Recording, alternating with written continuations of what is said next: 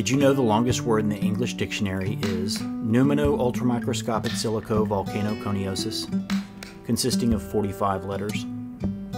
It's a lung disease, in case you were wondering. The average person speaks 16,000 words per day.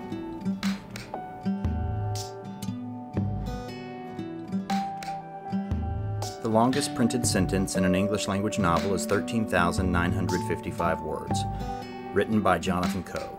The shortest story ever written is 6 words long, authored by Ernest Hemingway, with a total of 25 letters, which happens to be 11 letters less than it takes to write out 13,955. During the Civil War, Edward Everett delivered a speech at Gettysburg, Pennsylvania that consisted of over 13,500 words and lasted for 2 hours. Abraham Lincoln followed it up with 268 words in 2 minutes that gave newfound hope to a bloodied nation, and is considered one of the greatest speeches in American history. On August 28, 1963, a Baptist minister from Atlanta, Georgia, spoke 1,578 words that changed the course of a nation.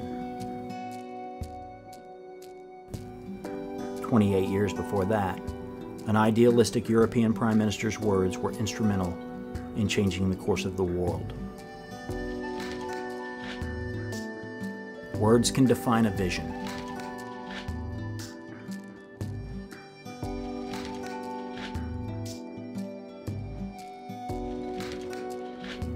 No matter how sinister the vision might be.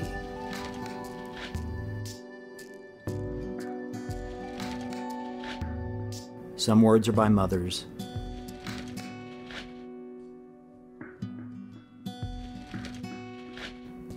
Others by monsters.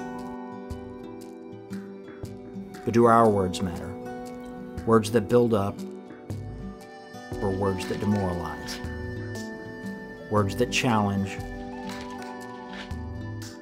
or words that excuse? Words that unite,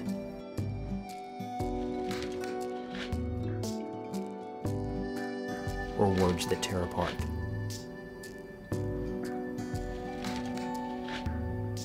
Do they matter? Is anyone listening? Or are they just words?